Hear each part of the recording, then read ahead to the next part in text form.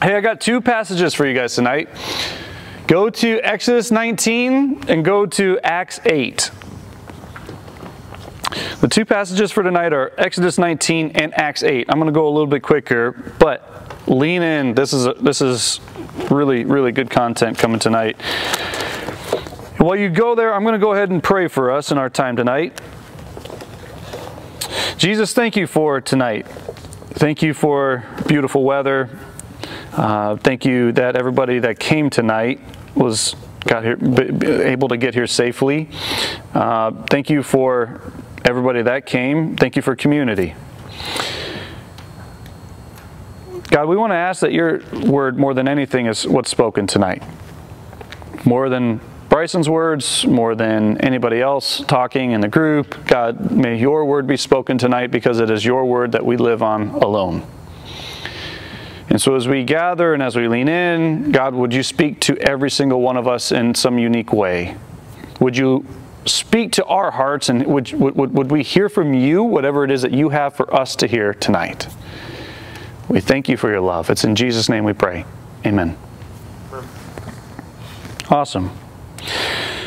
Hey y'all, we talked last week about setting a vision for the year 2024. And if you remember, we talked about this discipleship pathway. We talked about how we wanted to be a church known for our love. More than anything else, we wanted to be known as a church for our love. And how all of our systems, everything that we do, flows into that. How we operate is the exact opposite of a traditional church for that reason. Remember, we talked about how traditional church models were literally the opposite of this. They start with you coming to the gathering, and then after you come to their gathering, some kind of Sunday service of some effect, then you get plugged into some way of serving, whether it be chairs, whether it be a greeting team, whatever it might be, then you get plugged into serving. And then after you serve, hopefully you get into some kind of a small group. And that's where you build your community and you have deeper conversations. And then after small groups, maybe, we just hope that you get plugged into some kind of one-on-one relationship with someone, and you have coffee, and you have dinner dates, and you have deep, meaningful relationship. And we said that we're doing the exact opposite. Why? Because we want to be about love. This is more risky, but we want to be about love. And we already established last week that the current system is not working. So we flipped it and we said we're going to start with one-on-one relationships. That the first place that people will encounter One City Church is through relationships. And maybe if we build enough relationships and if we build enough meaningful relationships, the next place that we invite them to is into a house church. And we established that we have 3 different kinds of house churches with the opportunity for more. But we're going to invite them from a relationship into community rather than into a gathering space. And that's a crucial key difference. And after they get into house church, then you're going to serve together. And we do compassion. We serve side by side together in the community. And maybe, just maybe, after that, someone can come to our gathering, which is here and now. And so we set the precedent last week from the stage, and we said this will probably be the smallest space for One City Church that we know of. Because this space is for leadership. This space is for the people committed to the vision of One City Church. This is really kind of the spearhead of a movement. We are movement people. And so this is how we structure our movement, which means 2 things. One thing in particular, we have got to get really aggressive about how we build relationships with people. The next thing that it means is that we have to get really aggressive about building house churches. Either internally or externally, we've got to build house churches. Because house churches, I believe, is the way to reach this new generation. Not through a Sunday service, it's going to be through community. So, that was a recap of last week. That's our discipleship pathway as a church. What I want to do today is just take that next step. And I want to ask, what is step number 1 for us as a church? Because yeah, that's a cool vision. We want to be about love. Everybody wants to be about love. What does it mean for us to be about love? I want to take the next step. 2 years ago, I shared an illustration, some of you might remember this, of this thing called geometric progression. Do you guys know what this is? This is so cool. Geometric progression is the idea. Lauren Whitehead, yeah, Michael knows. Lauren Whitehead, a couple decades ago, coined the phrase geometric progression. And Lauren Whitehead determined in the American Journal of Physics that a 2-inch domino had the potential energy to be able to knock over something 1.5 times its size. So a 2-inch domino could knock over a 3-inch domino, and a 3-inch domino had the power to knock over a 4.5-inch domino, and so on and so forth. Here's where it gets crazy. By the 18th domino, you are able to knock over the Leaning Tower of Pisa. But from 1 to 18, but hey, it's leaning, so I don't think that's really fair. By the 23rd domino, though, you're able to knock over the Eiffel Tower. By the 29th domino, the Empire State Building. Faith works the same way, my friends. Faith works the same way. It's called geometric progression. That if we would just focus on what our 2-inch domino is right now, and if we got committed to that 2-inch domino, because you have to stay the course. That's the whole point of this. You've got to stay course, and if we switch gears now, this will not work. What is our 2-inch domino as a church? What is your 2-inch domino as a person in your life right now? That if you would just focus on this, because our problem is we cannot focus on the Eiffel Tower, we cannot focus on the Empire State Building. That's where we want to go, yeah. But let's start with that 2-inch domino. What's ours? The very first coffee shop that I worked at, it was in the town of Bartlesville, Oklahoma. If you've ever been to Bartlesville, Oklahoma, it was because you were passing through on Highway 75. I promise you, you would not stay in Bartlesville, Oklahoma for any more than a gas stop. But this was my college town, and I loved this town quite a bit. My very first coffee shop was a really cool little shop in this little town. And I remember I had a friend named Dallas Horsley, who's still to this day one of my closest friends. Dallas Horsley and I both went to ministry school together, and then we graduated. We worked in this little coffee shop together, and then we both moved out to Oregon together. And he's there to this day. He was our youth pastor, I was a discipleship pastor, and we worked together very closely. But I'll never forget, something switched within my mind one day at this coffee shop. You see, Dallas and I had both gone through ministry school. We had both spent years in ministry together. We both learned a lot about our Bibles. We both learned a lot about how to be a pastor. And there was this strange interim time in both of our lives where we worked at this coffee shop and we just didn't know what to do. So Dallas, one day, he was my roommate. He said, "Bryson, I'm going to challenge you today. We've been reading this Bible.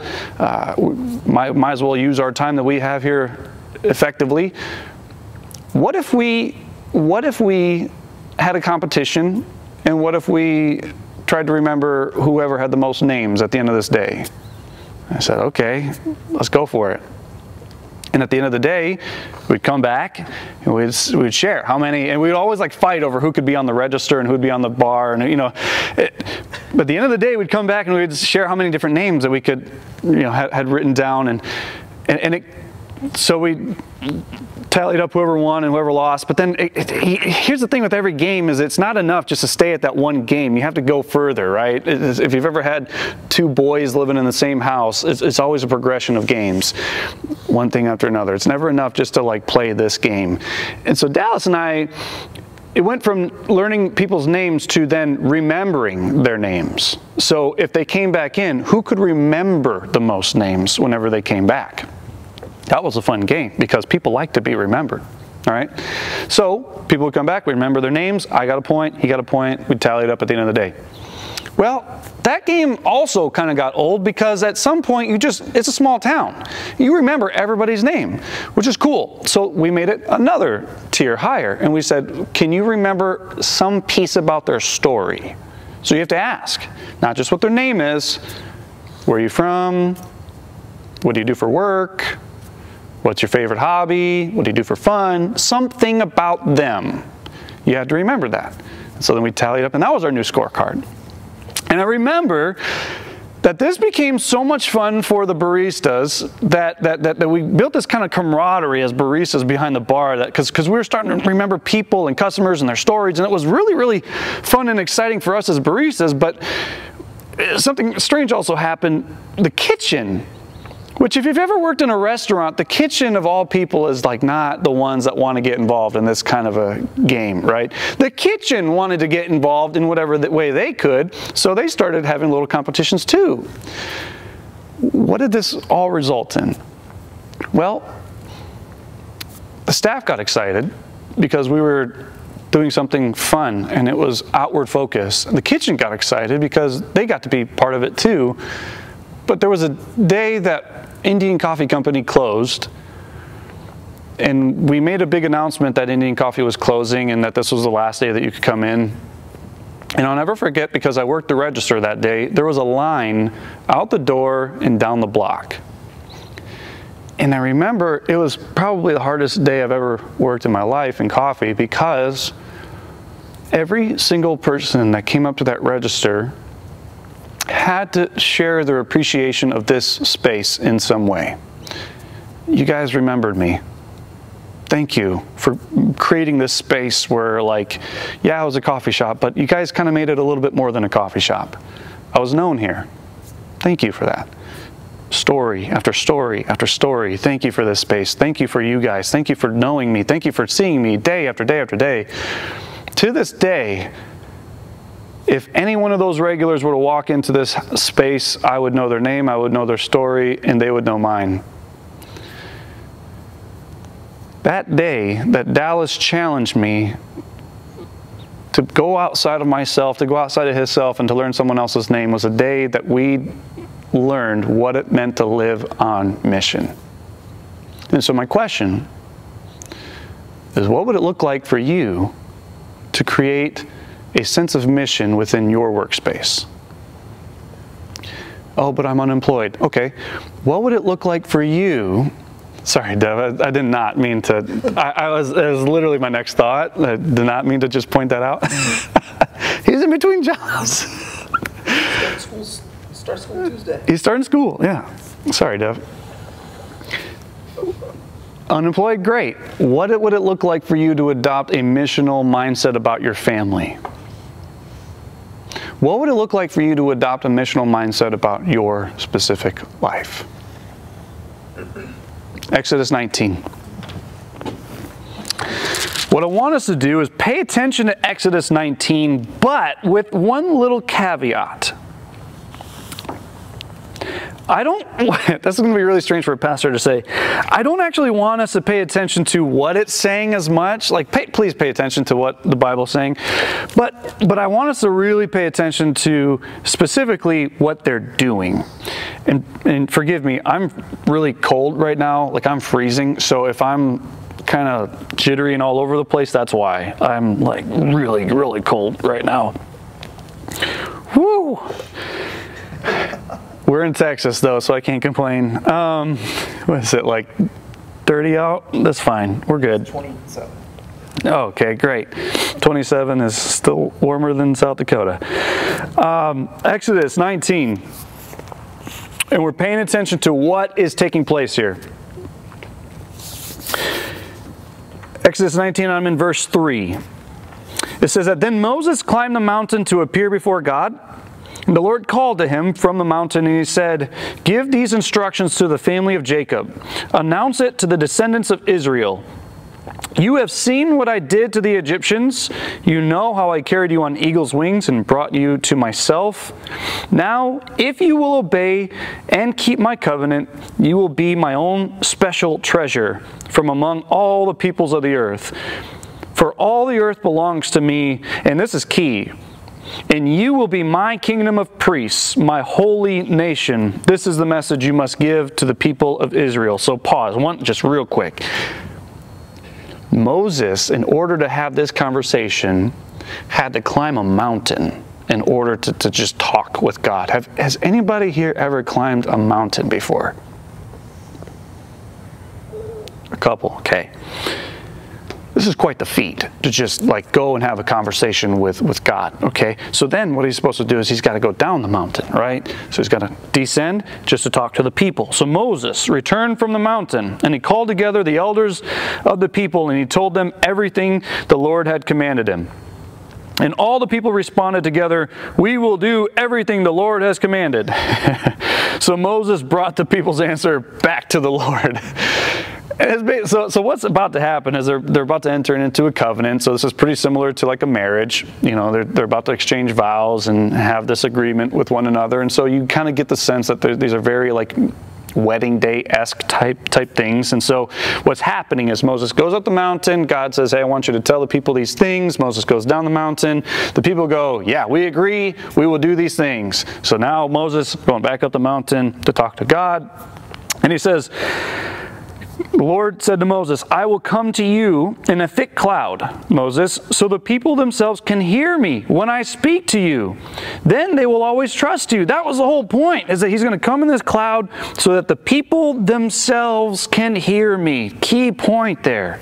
So Moses told the Lord what the people had said, and then the Lord told Moses, "Okay, go down and prepare the people for my arrival. Consecrate them today and tomorrow, and have them wash their clothing.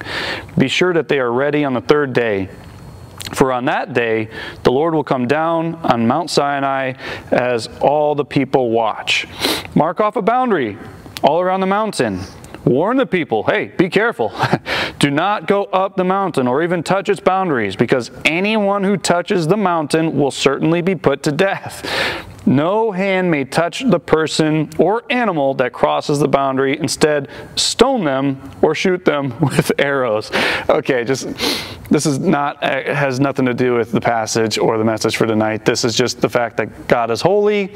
He is very separate from us. And we have got to just understand that we are not holy. And so in order for something that is not clean, not holy, to even come in close contact with something that is as holy and perfect as God is, would mean death. Okay, that's just the reality. And I think at certain points in history, we were very familiar with the fear of God and with just the reverence of God.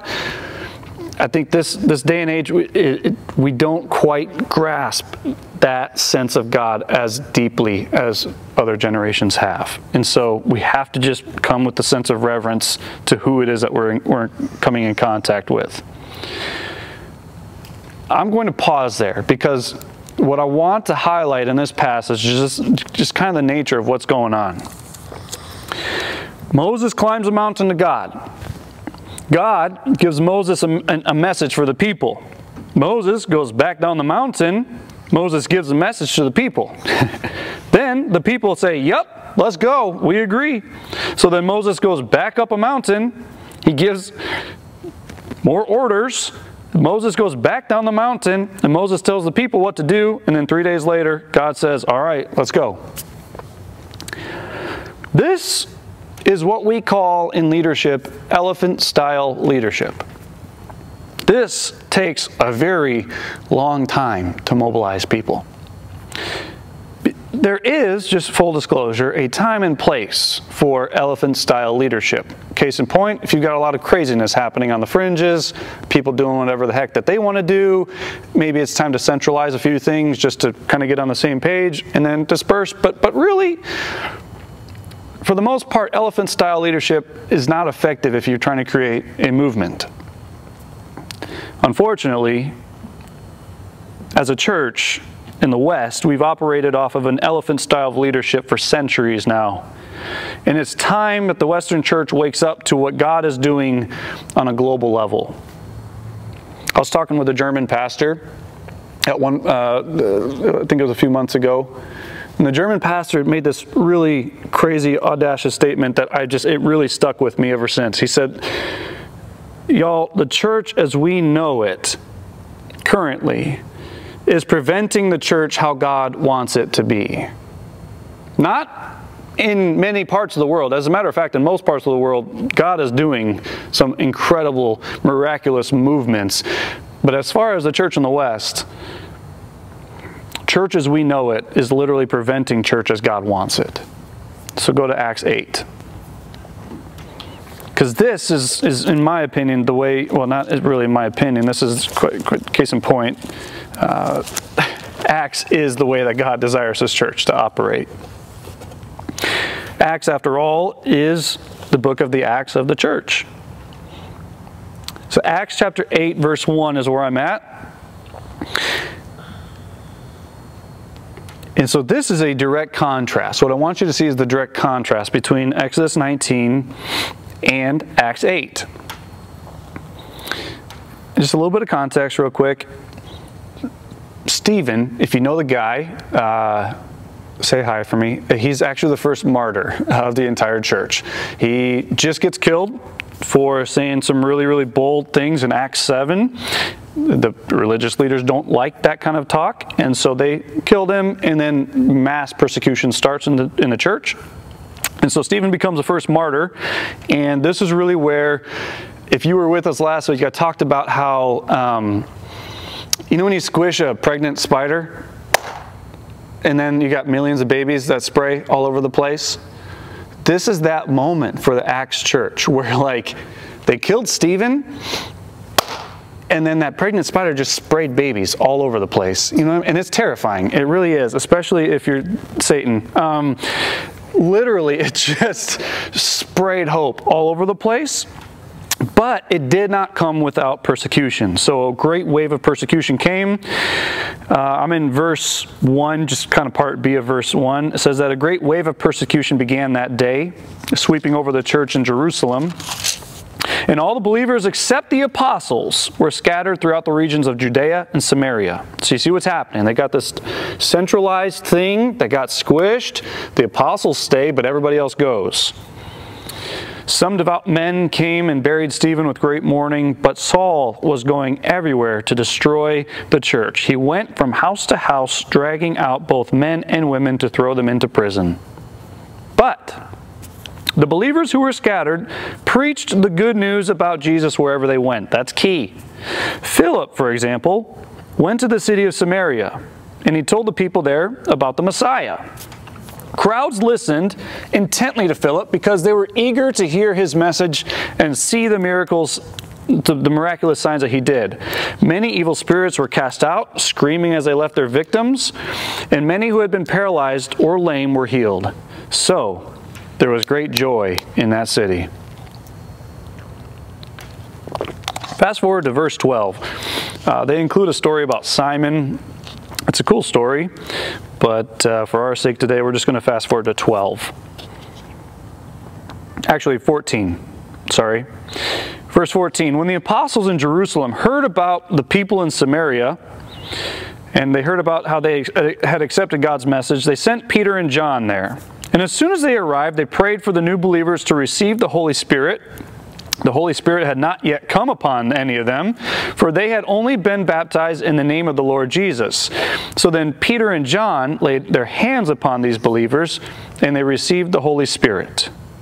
And now pause, because many scholars have misinterpreted this passage incorrectly, to the detriment of the church. Many scholars believe that this passage is about our need to be baptized by the Holy Spirit. Entire denominations have been formed because they believe that you need to be baptized by the Holy Spirit, fire, in order to be saved. This is not at all what is being talked about here in Acts 8. As a matter of fact, N.T. Wright quite vehemently disagrees. Yes, they were given the gift of the Spirit here, but this is not about the need to have the gift of the Spirit. What this is about, just take a step back. Persecution breaks out, people get scattered. What do? They share the message as they go. What happens when your church stops meeting on Sunday? Do you just cease to exist as a church? Most churches in America would say yes. We are no longer a church. We don't meet on Sundays anymore. We don't have a small group that meets during the week. Whatever it might be, we're no longer a church. Church in Acts, they get squashed. They start spreading the news wherever they go, because that's just who they are. Key point. They take that identity with them wherever they go. They take this message of good news wherever they go. And so what happens is, people start coming together. And they start going, oh, this is a cool message. And they start leaning into this message of what Jesus has to offer for them.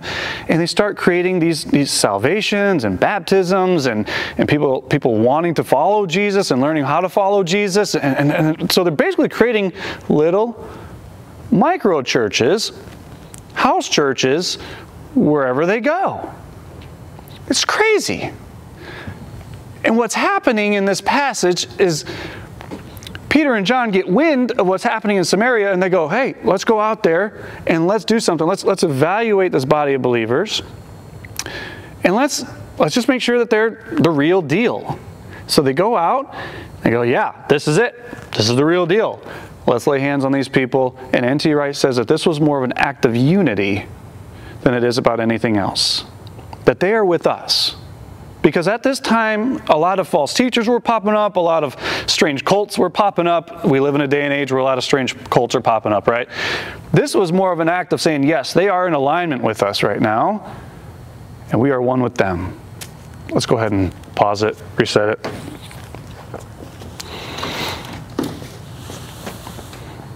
So cold. Want a jacket?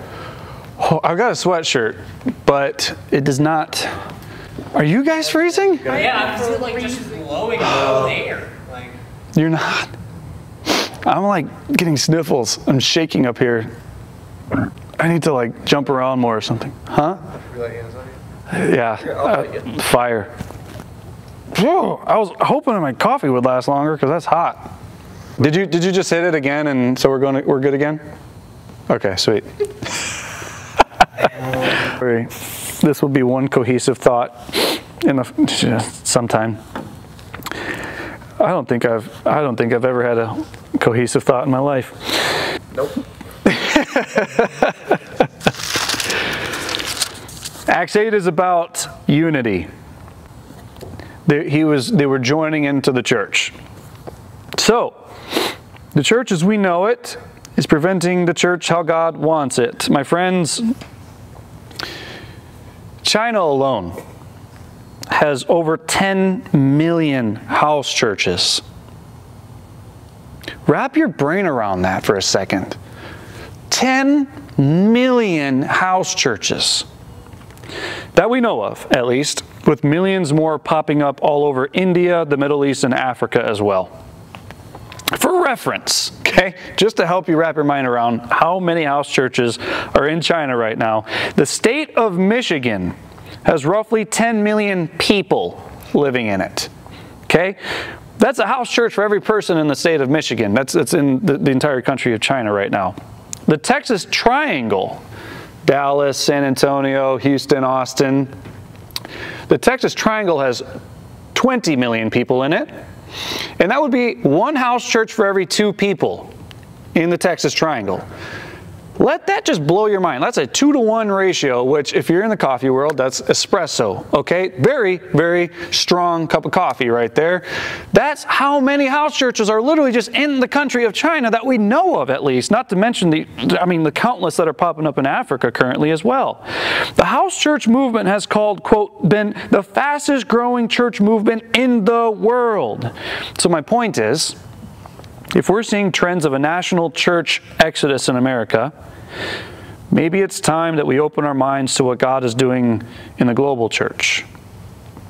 As a matter of fact, I would say this might just be, as people committed to this type of discipleship pathway, this might be our greatest obstacle. As a matter of fact, just even today, I've had a few people ask me about our church and how we do things and wanting to get plugged into a church.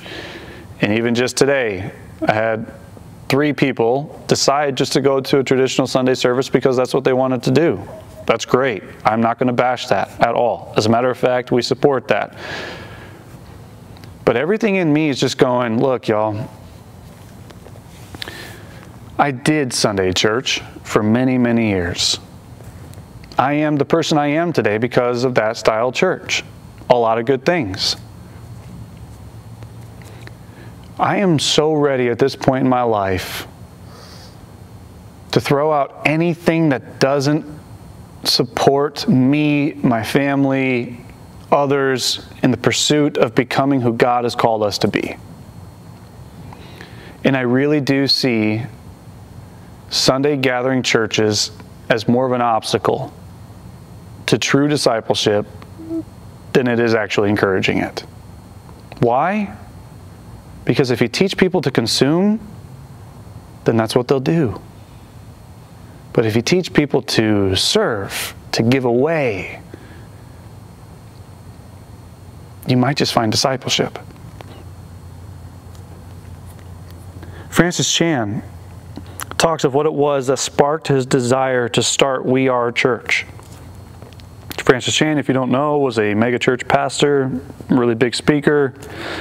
He got a call from a pastor friend in India one day, and he was just bawling his eyes out. And she was like, "Why? What's wrong?" And he was like, "I'm just, Francis, I heard of another pastor in America who had a moral failure, and so had to completely, his church just fell through because he had this moral failure, and this pastor from India was just bawling because he goes, man, sometimes when I talk to your American pastors, I just wonder whether or not they even know God." Like pastors, not even just church members, but like pastors. Like I talk to them and I just wonder, like, what is going on in America that the church is just falling asleep? People are so okay with coming to a thing, consuming, and going home and feeling like they're okay with their faith, and they're not. They're not activated. They're not doing what they're supposed to be doing. And so he said, you see, Francis, a lot of those American pastors and church people, do they not realize that they don't have to wait for Moses to go up the mountain? Like, they can actually walk up the mountain themselves now. Like, it's not just like, hey, we're going to wait for Moses to go talk to God, and then we're going to, say, yes, we're good to go, and then we're going to go and we're going to mobilize. Like, that's not how it works anymore.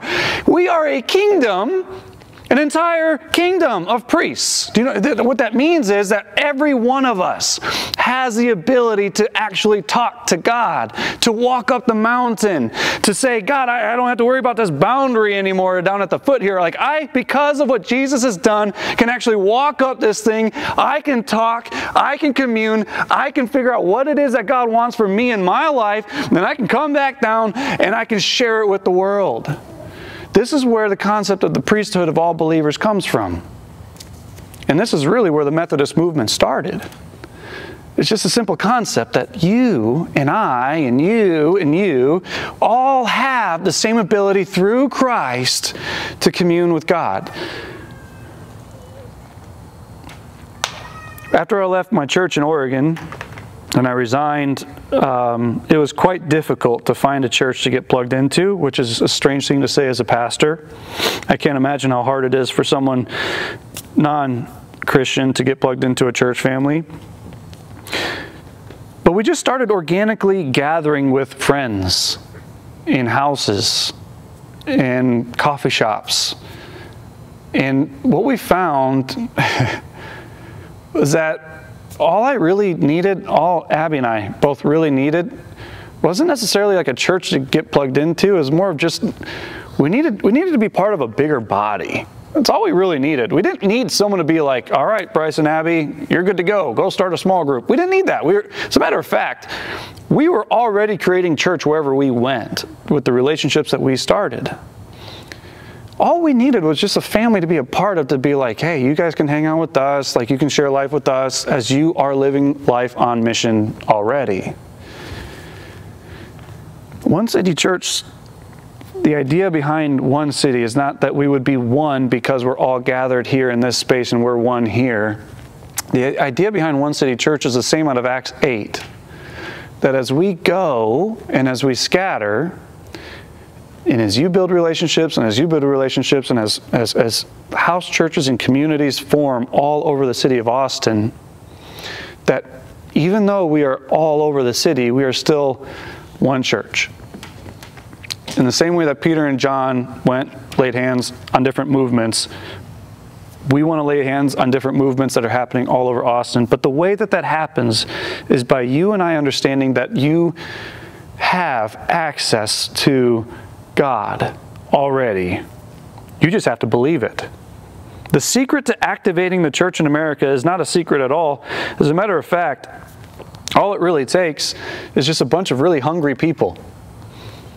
A bunch of really hungry people, they gather together once a week, and they just seek the heart of God together. That's all you need. And they challenge one another to live faithfully according to whatever it is that God is calling you to do. The DBS style house church, which is what most of them are doing in the world, all they do is they just gather around and they say, okay, here's our scripture passage. What's God saying about us? What's God saying about him? What's God saying to me specifically? And who am I going to go share that with now? And that's all they do. And then they go, and they share, and they multiply, and it's literally going like crazy. That's the secret to activating the church, is just that we've got to realize that we ourselves already are priests, as you are. You don't need special training. You don't need to have some kind of worship skills, some kind of teaching skills, some kind of Bible knowledge. You don't need some kind of skill set. You already have everything that you need at your disposal. It's Christ and Christ alone. So what is God calling you to? The only way to know is by talking to Him. I was talking with a barista this last week. He's an incredible barista. He said, Bryson, I just don't get how some baristas are okay with putting out crappy coffee. I said, yeah, man, I'm right there with you. He goes, no, like I'm serious right now. Like, how do you, as someone who has pride in the work that you do on a day-to-day basis, how do you not just like make something and find so much pride in understanding that like this is just this is about to make someone's day better, and that is a reflection of the work that you put. Like, that's really cool. And I said, yeah, it is really cool. He goes, how do people not get that? And I said, well, it's pretty simple. They don't believe in themselves. And if they don't believe in themselves, they'll never believe that the work that they put in is worth it. And so this is why this is really hard to teach. Because what I'm trying to teach right now is identity, okay? I hope you see this. I'm trying to teach you that you are made in the image of God, and that God loves you very much. And because you're made in the image of God, and because God loves you very much, and because He died for you, you now have a mission for your life. And that changes everything.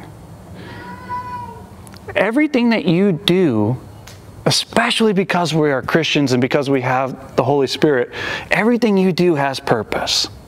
Everything you do is missional, whether you realize it or not. I can't teach you to have that. As in the same way, I can't teach a barista to have ownership and pride in their work and to have a sense. I can teach you all the skill sets. I can teach you all the tools that you need. I can teach you a lot of stuff, but I cannot teach you to have a sense of pride. In the same way, I could teach you this Bible. I could teach you some practices for you to do throughout the week. I can teach you so many things. I can't teach you to take ownership over your life. That's your decision. This is the key to waking up the church in America. We've got to create a sense of hunger for God alone. No more consumerism. No more communication. Just because you got a great communicator, just because you've got a great band, just because you've got a lot of great things about your church. Great. Do you have Jesus? That's what matters. And I know a lot of great churches that do have Jesus, that have all those things as well, but if you remove all that stuff, and if you just had Jesus, would your church still exist? And is that enough? I can't tell you what you are called to, and I can't make you own it. My friends, the message for you this week, and my prayer for you this week, is just that you would own this for yourself. This life, your prayer life, your relationship with God, it's yours. And so this week, we're going to enter into a practice together as a church. We're going to pray 3 times per day and just see what happens. Okay? This is what Daniel did. I was just reading the Daniel in the Lion's Den with Brooks, and so this was my inspiration. You can thank nightly prayer times with Brooks for this, but I would encourage you just to try it. Pray 3 times a day. I'm not going to give you any rules outside of that other than pray 3 times a day. For some of you, that will mean waking up earlier, so you might have to sacrifice sleep. For others of you, that might mean lunch breaks might have to be cut short a little bit in order to get that prayer time in. For some of you, that just might mean less screen time, which might actually be a good thing, right? 3 times a day for 1 week. We're going to come back next week and just talk about what happens when we instill a regular rhythm of prayer in our lives. Because in order for this to even happen, you've got to have a relationship yourself. Otherwise, this is just structure. This is just a drawing. Our 2-inch domino this week. Our 2-inch domino is you talking to God. Do you think we can do that? Okay. I do too. This is how you activate the church. God, thank you for tonight. Thank you for these people, and thank you for this message. Would we lean into this faith that you've given us? Would we lean into this relationship that you've given us? God, in the same way that we have to show up for our spouses on a day in and day out basis, may we show up even more so for you. I'm reminded that in every relationship it takes cultivation and it takes work. We have to check in on each other. We have to let the other person know that we still love them. We still care about them. We have to communicate. These are basic things. God, you are no different.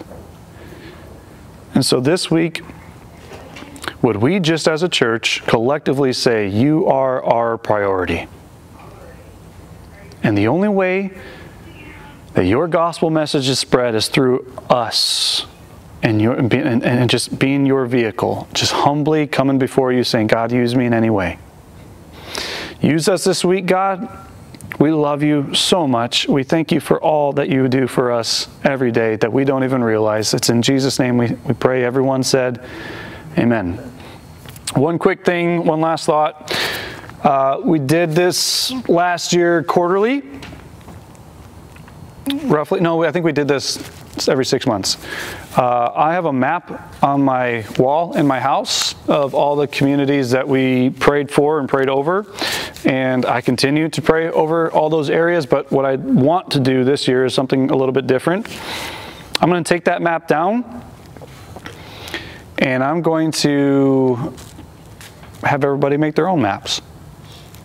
And so if you want a map like this over the city of Austin, the idea behind it is that we're just going to, in your own time, pray to God and say, God, where would you like for me to, where's my mission field? Like, is it work? Is it my neighborhood? Is it my family? Is it like, what's my mission field? Usually it's wherever you go. You're just going to circle on the map those places. And you're just going to bring in an extra level of intentionality to those places. And then, after 3 months, after 6 months, after 1 year, you come back to the map and you say, God, have you blessed this? Case in point, last year, around a couple months ago last year, we circled South Lamar on this map. A couple months later, after we circled this map, I had an interview with Josh, and the rest is history.